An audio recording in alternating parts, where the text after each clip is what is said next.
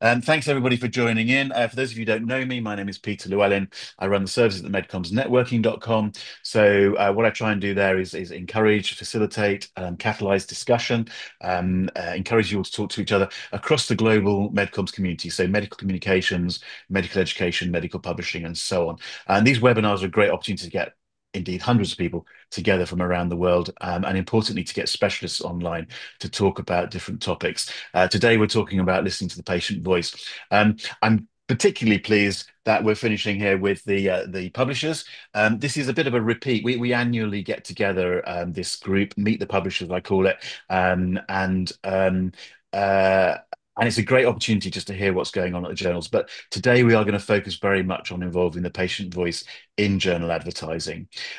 Before we do anything else, I'd like everyone to introduce themselves. And I'm not quite sure what the order is. I'm going to go round. So stay on your toes, everybody. Mithi, tell us who you are, who you represent, and just give us a headline or two of what's happening at your company. Mithi, off, if you take the lead. Thanks, Peter. Hi, everyone. My name is Mithi Ahmed-Richards. I am the executive editor for current medical research and opinion at Taylor and Francis, and I'm also their internal patient champion, working with different patient groups and patient collaboration initiatives. I'm also a patient advocate for scleroderma and Raynaud's UK.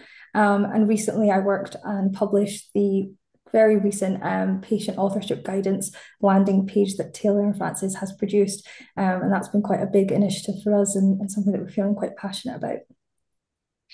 Okay, fantastic. And it's great to have you online. I think this is your first time on the Meet the Publishers panel, isn't it? So thank you very much. Laura, I'm going to go to you next. Tell us who you are.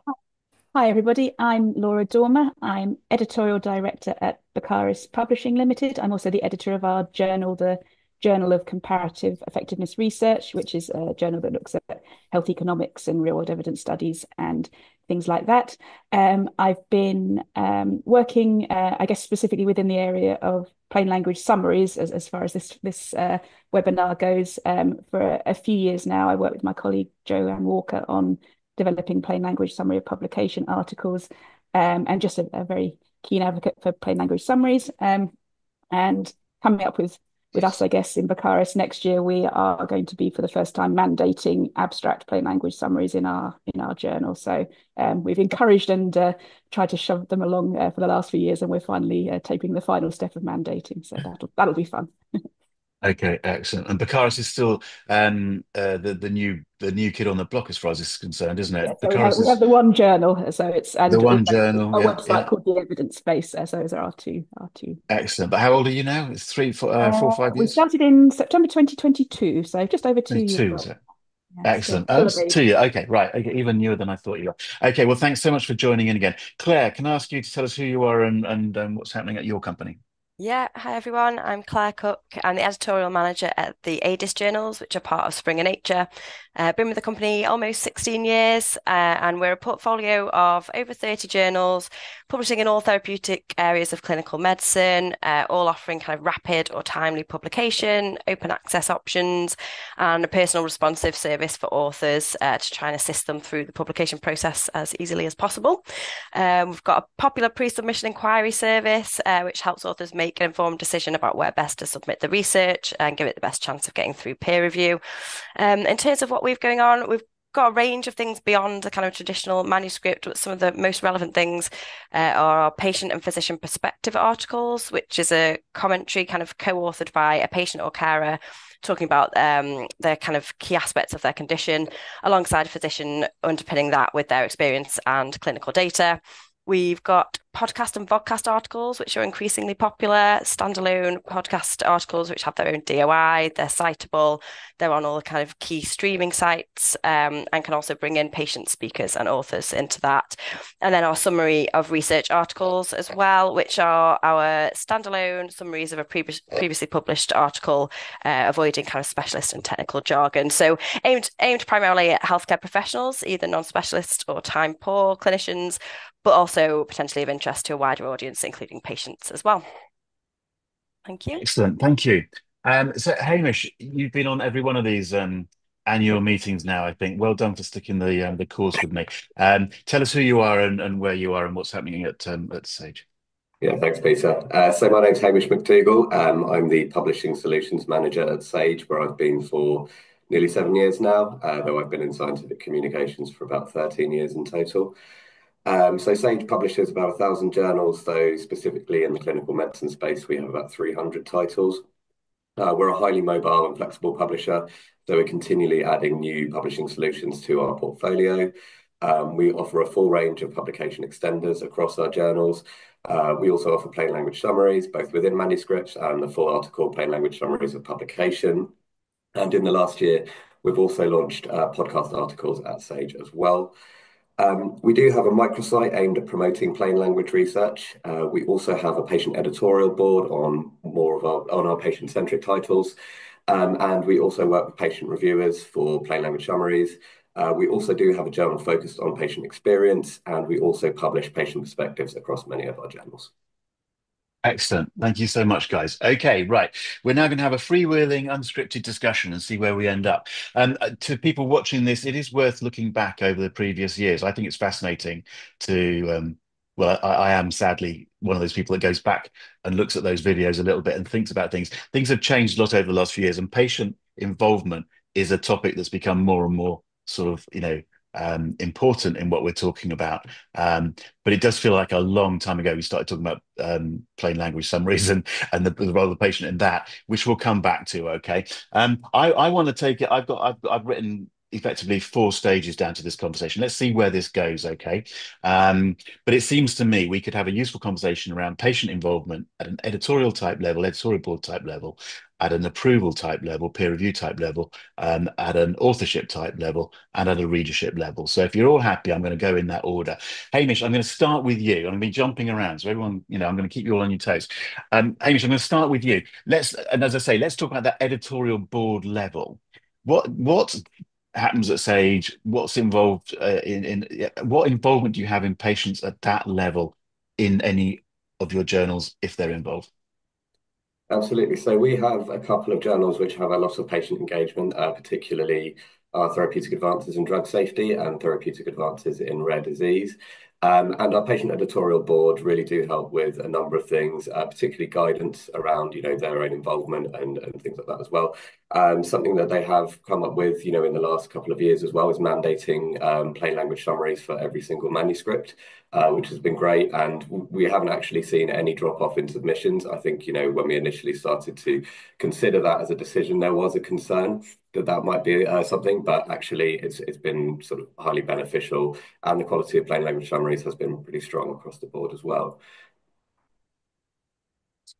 Just to clarify, can I just, and to pin you down slightly, but I think you said you've got patients involved in an editorial board level in a couple of journals, but you've got hundreds of journals. So what's the sense within the company in terms of whether that's working, whether you'll get them involved in more journals? What are the barriers to them getting involved in more journals?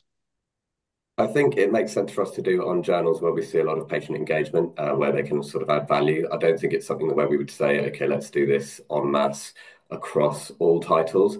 We do have a patient advisory board as well, who can sort of help guide decisions across the company for Sage. And I think that works well, but I don't think it necessarily makes sense to do it for every single journal. As I mentioned, where we see a lot of patient engagement, those are the kind of places that we would look to have a patient editorial board. Okay, so you're picking and choosing, which makes some sense. Okay, I'm going to bounce around, and guys, I don't want this just to be, asking each of you the same question and getting the same response back. Okay, so, but if I start to jump over you and you've got a point to make, do jump in and join in. But following this line of thought, Mithi, I'm going to bring you in, and I'm sort of slightly in. Well, the question is, have you got patients on the editorial boards of your journals? Let's start with that question. In fairness, I'll come on to a second question. So we don't have patients on editorial boards at the moment. It's something that we are definitely exploring. But because we're kind of rolling out patient reviewers and patient authors across quite a wide range of our medicine and health journals, our focus has been primarily on that. And that's kind of the next step now, to kind of look into editorial board members. But what we do have is similar to what Hamish just mentioned, was patient advisory board. And they kind of advise us of the overall strategic kind of approaches that we take towards patient collaboration. Okay, so put you on the spot then. You're a patient advocate and with your background and so on. I mean, how can I put it like this? How frustrated are you that patients aren't on any of the editorial boards at the moment? Is that something that you think is or isn't important, as maybe at least in time goes on? I think it is really important, and I think it's definitely something that has to be in the works. But I'm not too frustrated because I do think there's a lot of considerations in adding an editorial board member that is a patient. They're not a researcher. They're not somebody who's coming from a background of academia. So we want to make sure that get just as much benefit as they do on the editorial board, and that does require various processes and various steps. So I feel, although that's something that we need to prioritize, I wouldn't want to rush it, and I'd want to make sure that the journal can definitely cooperate and work really well with patients, if they have them on the board and they're not just there for the sake of being there so that we can tick a box. Exactly. Okay. Exactly. I guess that's what I was sort of wondering. So, Laura, I'm going to ask you. You've got one, as you said, one journal. It's a very specialist journal. What, if anything, is the role of patients on your editorial board? Yeah, I'm at the other end of the spectrum, just with the one title. But at the moment, as Mithi said, with their journals, we don't have any patient members on our editorial board. As I said, it's a health economics journal, so it's a niche. It's something that I have thought about and am actively thinking about. But I think, just to echo Mithi, it's thinking about what exactly is that role, what benefit would the journal get from it, and what benefit would the patients get? Because the last thing I want to do is do it as a tick box exercise, and I also don't want to waste people's time. We don't want to be well, anybody's time really, but patients as well. Okay. But yeah, it's so at the moment, no, but it's a sort of a rumbling in the background sort of thought process of how that exactly works. And again, we've been sort of thinking more at the reviewer and the author level. And Okay. I'm, these things progress over time, but yeah. Okay, let's just finish this with the editorial board level, and Claire, you're in a very different sort of company. I mean, I know your basic responsibility, as I understand it, is ADIS, but I mean, part of Springer, there's a lot of stuff going on there. So again, just give us a sense from your point of view of how a patient might get involved, or do they or don't they get involved at the moment in your journals? Yeah, I mean, on the editorial board side, we're somewhere in between what Yeah. the other panelists have mentioned. So we have a couple of experienced patient advocates on our board. So Trishan is one of them. So we have asked those patient advocates to review a couple of our summary articles, our summary of research articles. But we are also exploring that a bit further to see, which articles should we be asking patients or patient advocates to be reviewing? How is that going to work? Day to day, will they always be on the boards? Will we have a pool of reviewers? So that's kind of exploratory of where we're at the moment. And then, do you want me to go into kind of authorship, or are we sticking with No, editorial no, boards for take now? it one Right. step at a time, guys. One step at a time, okay? And I would just like to give a shout out to the audience. We've got quite a lot of you online still. So if anybody out there, can contribute to this conversation, and maybe you've got your own experiences, maybe you are a patient that's involved with publishing, or maybe you're representing another journal or whatever. Do share the information in the chat and the Q&As and so on, and we can maybe bring that in. So okay, actually, probably let's move on from editorial board. We've got a clear idea of there, but I guess my sense is we're heading in an inevitable direction, and we might pick and choose, but there are many more journals, presumably, that are being set up with much more of a thinking. We've got to involve everybody because that's the whole direction everything's going in, sort of thing. We have to involve the patient in care and all this. The journals will reflect that. Therefore, the patient editorial boards are making sense there. I sound like I'm burbling a little bit, but there's a direction of travel which I think is interesting. But we're at a very early stage, clearly, from what you're saying at the moment. So, okay, Claire, I don't want to jump to authors. I'd like to stick with the reviewers just for the moment. And as I'm taking it in my little set, 4 steps. Reviewers, where are you at with patient reviewers, which I know a lot of people are now using? And my key question, I guess, really is, how do you find them? So, but again, from all of you, let's get a sense of what they're doing and how you find them. So I think that's where we are at the exploratory phase at the moment, because as I said, we've got these couple, maybe 3 across the journals of patient advocates on our boards who have reviewed for us. So far, we've only asked them to review our summary articles. We're not asking them to review the kind of standard original research, even if they've got patient involvement. I mean, some of the podcasts we published have patient speakers. We haven't gone as far as making it standard to ask patient advocates or patients to review those yet, but that is what we're exploring. should they be reviewed as standard? And I feel like that is probably the direction a lot of, journals and companies are going in, as you've said.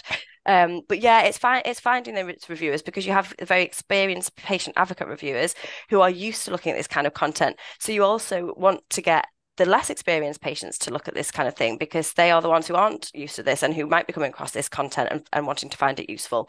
So it's building up those pools, and that's where we're at the very early phase of. I don't know if anyone else has more experience on how you find those people, or how best to find them, or even which kind of people you're looking for. I think there's a lot of questions around those areas. Exactly. Hamish, it looked like you were nodding away there. Have you? What are your thoughts on this particular point? Yeah, absolutely. I mean, we use patient reviewers across our plain language summaries, and some in some other publications as well. In terms of how we would find them, I think there are some very well-known patient advocates out there in the publication space that we're all aware of, probably, who are assisting all of us across all of our different journals.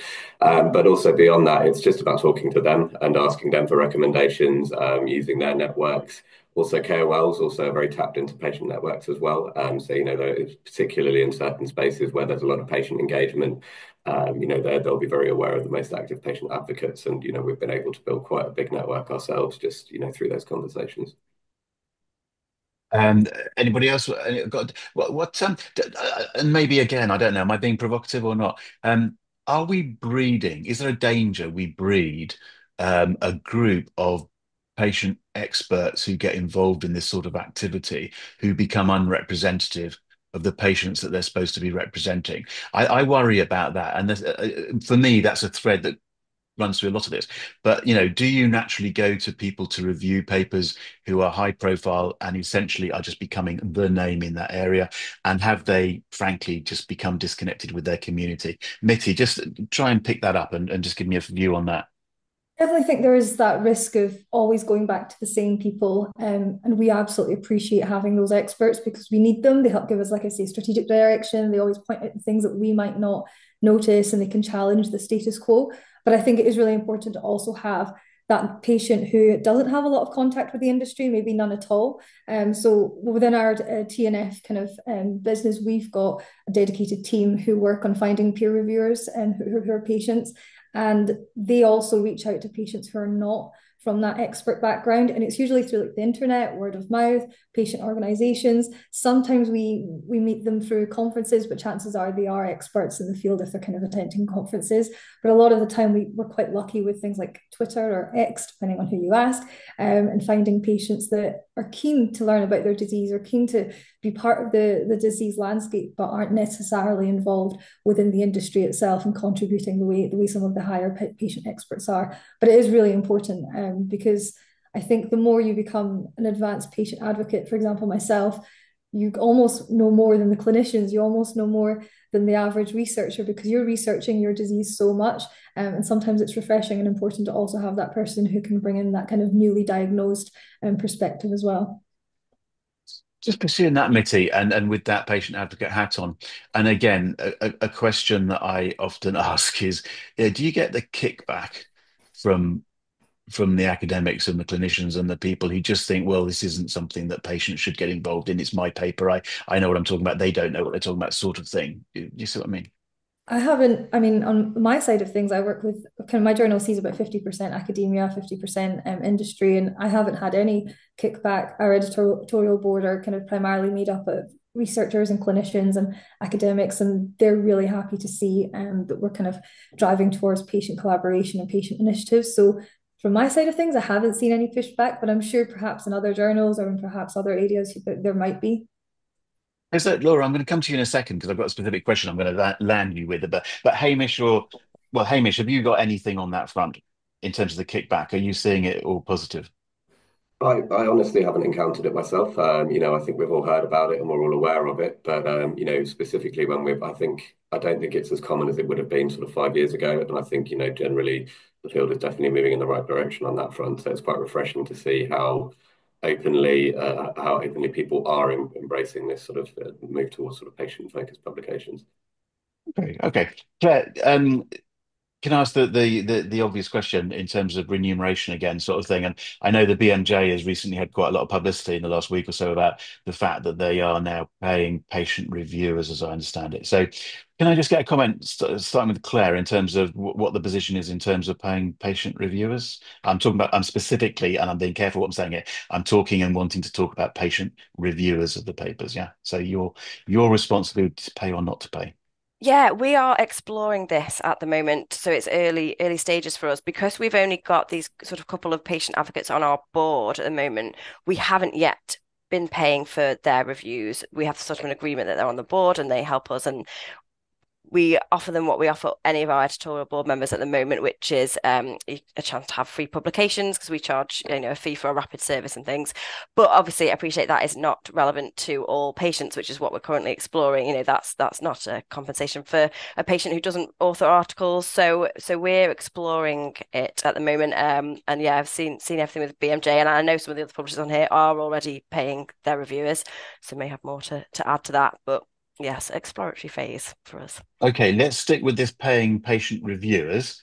Laura, I know I've got you on tenterhooks now, but I'm assuming because you won't have patient reviewers, particularly with your particular Well, journal, or do you? we do, yes. So the journal Excellent. Go on also then. does publish the plain language summary of publication articles. So Oh, I see. Okay. And so they always have review the those, PLS. yes, the PLSP. So we Okay. always have those reviewed by patient reviewers, and we do and always have reimbursed them for the time they spend Ah, doing. okay. Now that's an important point. Okay. Having said that, I want to shove PLS down the list just a little bit. Um, Mithi, Hamish, have you got anything to add to talk to the issue of paying patient reviewers for articles? Yeah, I so mean, we Sorry, sorry, Mithi, go. Hamish, do you want to go first? no, after Mithi, you. go first. Go on. Yeah. Yeah, so we pay patient reviewers for PLSPs, as Laura's mentioned, and we also would pay at least one patient reviewer for patient perspectives or any original research articles that include patient-reported outcomes that require kind of like a patient review of those manuscripts. So yeah, we give them kind of a fair value. Okay. And Hamish, would you just nod away with that and say the same thing? Yeah, absolutely. And just to add on to that as well, I think something that isn't really being discussed amongst publishers is the rates that we're all paying patient reviewers, because I know looking at what BMJ are saying they pay, it's different to what we pay. And I think, we all need to have a conversation about what is a fair market rate. Because in my opinion, what they were saying was the rate for paying a reviewer. I didn't think was particularly high compared to, what advice we've been given by patient advocates and what is sort of considered fair use. So I think it's important that we do all come together as publishers to kind of agree what that amount is. Okay, Agreed. I must admit it's interesting you say that because I thought that exactly when I saw I was intrigued that the BMJ was getting as much um, what's the word news space about it because very much they were being lauded as leading the way, whereas I didn't think they were quite at that position, but also the amount of money they're paying isn't huge. So there's a discussion to be had in there, and we can't have that today. But I would obviously encourage any other publishers watching this. Maybe you can all have a chat together and sort something out. But I want to come on to authorship. Um, and let's just go straight to the question in terms of paying for authorship, which is an area of some excitement. And Laura, the reason I've been setting you up here, right? Okay, I know that as publishers, you're going to say, well, it's not our responsibility to pay the authors. However, and we may get some comment in a moment from everybody, but Laura, I'd like to set you up, and you sort of knew I was going to because you are involved in GPP. And can you just say a few words about the GPP type guidance in terms of involving patients, the comment that they make, which is very vague in the document about paying them, and can you just fill us in on what's happening with GPP? Because GPP 2022 now feels like old hat. I don't honestly know what the current plan is for GPP, and I don't know how much you know. So I'm just going to put you completely on the spot and ask you to say a few words on that. All of that. Thank you very much. No, you did warn me in advance, so this is not a shock, people. So yeah, so for those of you that don't know, I was one of the authors on the most recent iteration of GPP, which was published in August, I think, of 2022. So that was the fourth iteration of the GPP guidelines. And sorry, I'm going to cut through. Good publication practice. Yeah, Good we should publication give practice people a for bit more information to industry-sponsored, GPP. yeah, for Exactly. Yeah, yeah. industry-sponsored research. So these are guidelines, as I say, that have been around for quite a while.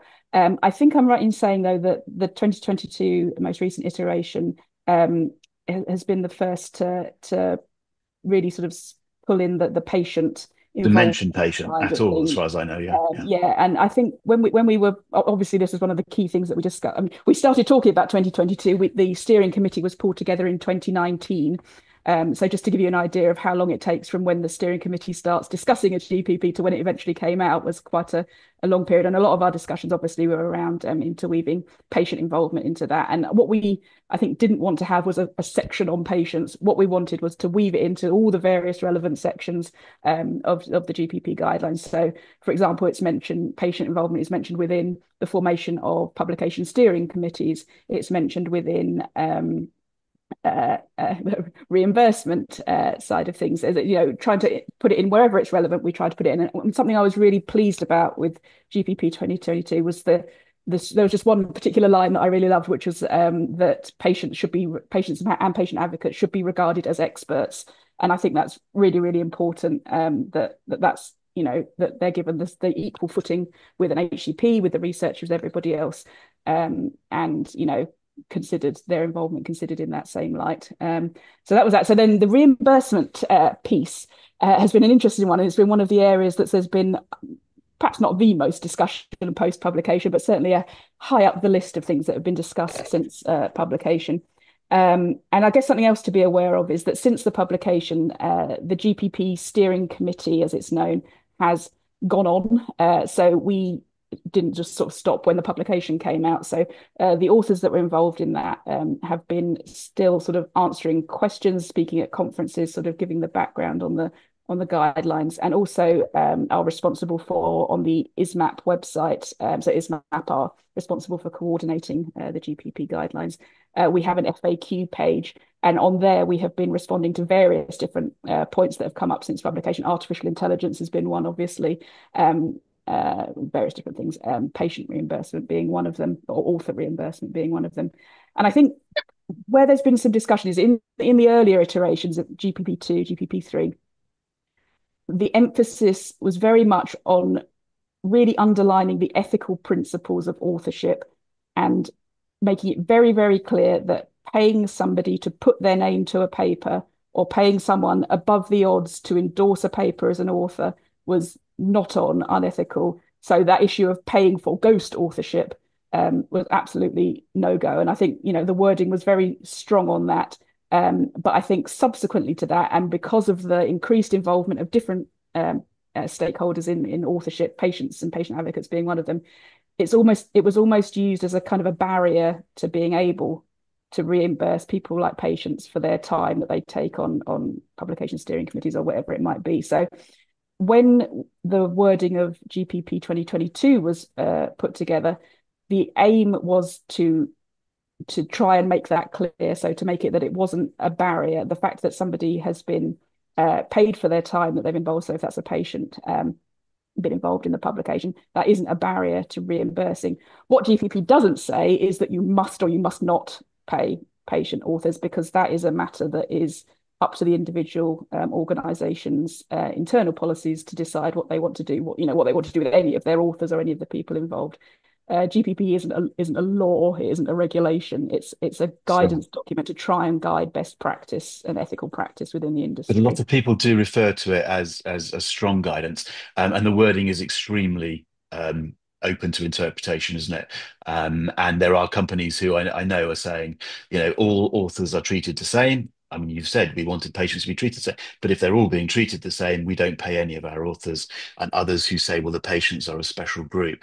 That seems to me a rather grey area, and as I say, there's a spectrum of activity there. But just to cover it off and to put you on the spot, as of the moment in December 2024, what's the status of the next iteration of GPP? Is there a status? At the moment, as I should have mentioned as well, so this GPP steering committee, as I say, is still active. We're still answering FAQs, and I would advise people to go onto the FAQ page. I'll pop the link in the chat. But the very first bit is quite a large chunk of text all about author reimbursement. So I would strongly advise you have a look at that. Thank you. But also what's been going on is that we have not just stuck with the author group in that steering committee as it stood on the publication. We've recently been inviting others to become involved in that steering committee. So, for example, patient representative now on that steering committee, somebody representing HUR and real world evidence, which is another area I think that could do with perhaps further elaboration in future iterations. At the moment, there isn't a date or a plan to begin a next iteration. And also, I would say that the people that are on the current GPP steering committee aren't necessarily going to be the authors on that next iteration. That's not been agreed at all. So it's still very much at the stage where there's nothing. Okay. And so one final thing. At the ISMAP Europe conference in January, taking place in London, there is a hackathon session, which is all focused around GPP and what people want to see in the next iteration. So Mithi is very involved in that. So I just wanted so to there's a move in that direction. Yeah, there's a move in that direction. And we should just clarify for people who are watching this video in 2025, what you just mentioned there is the European meeting, which will be in London in January 2025. So some people might be watching this afterwards. Okay. Look, I know I was putting you on the spot there, but I think it's, in the context of what we're talking about, it's really quite important to at least get some of that context. I don't know, Hamish, you've usually got something to say about this sort of stuff. I mean, I'm not asking you to talk about the stuff that you can't talk about. What I'm interested in, just as a general point, maybe just quickly, do you see patient authors getting more involved? Is it just a trend that you think is happening? Would we all just agree that that's a trend that's happening? Yeah, absolutely. I mean, a few years ago we didn't have any, and now we have some. So I think that's definitely the case. Okay, and Claire and Mithi are both nodding their heads as well. So definitely Claire, you across want to all say something there? different. Well, just I think across all different article types as well. I think maybe initially we started seeing some in some original research papers, and now it's much more wide. You see them in all the different article types that we publish. I'm sure it's the same for the other publishers too. So it's definitely getting more common. Okay, right, guys, we're running out of time, inevitably, and I wanted to at least cover off the readership side and the PLS aspect, and the sort of the whole thing about less PLS, but there's lots of enhancements to publications, much of which are designed to increase access to content by all sorts of people, including patients. That was a slightly convoluted sentence, but I think I got there in the end. And we've run entire webinars on this, with you guys, apart from anything else. If anybody's watching this and wanting to know more about PLS, you can start in worse places than NetworkPharma TV and look at some of our webinars about it. But in the last, it is only 3 or 4 minutes. Can we just touch on PLS in the context of for patients? That in itself is a difficult one because PLS is not necessarily for patients, but any conversation about PLS gets tangled up in that because some people see PLS as for patients and some people very much don't. Claire, I'm going to let you lead the way on that one. You know why, so no words in your mouth. You go with it. Yeah. So I mean, with our plain language summary articles, our summary research articles, and with our PLS abstracts, our primary audience is still healthcare professionals because that's our our audience of our journals. That's what all of our content is aimed at. But because we're writing it in a jargon-free way, then it is obviously of interest to patients, particularly educated patients or those who are going out to research their own conditions. We've seen it's very tricky to write jargon-free. I mean, we've seen instances where sentences have been oversimplified to the point that they're not actually technically or scientifically correct anymore. So it's quite a difficult thing to do, which is why we don't put a kind of reading age on it, and we go over all of this with a fine tooth comb still to look at each sentence and to make sure it still retains its meaning. So that's one reason. And then obviously coming back to compliance, which I know was covered in previous sessions, of the compliance and the legal issues around if it's pharma sponsored research of them, being seen as promoting directly to patients as well. So, the content's open access, patients can come across it, but we are targeting at healthcare, non-specialist healthcare professionals, or even specialists who are time poor and just want to get a quick summary of something in an easy to read way, but also available for patients who want to come across it and find it. Okay, I think one of the interesting aspects of PLS, as I say, if you look back over the last few years, is how it's always been talked about, and in the early days it was talked about, but nothing was really happening, and we've gradually got to a stage where things are happening. But there are lots of issues in there, and I do I do think one of the big problems is people need to talk about the same thing when they're talking about this, um, and the patient versus generalist versus is always an issue of confusion. Laura, you've got, and particularly in your previous life, I guess. I mean, you led the way. You were an important part of developing the PLS sort of concept. What's your view on this at the moment?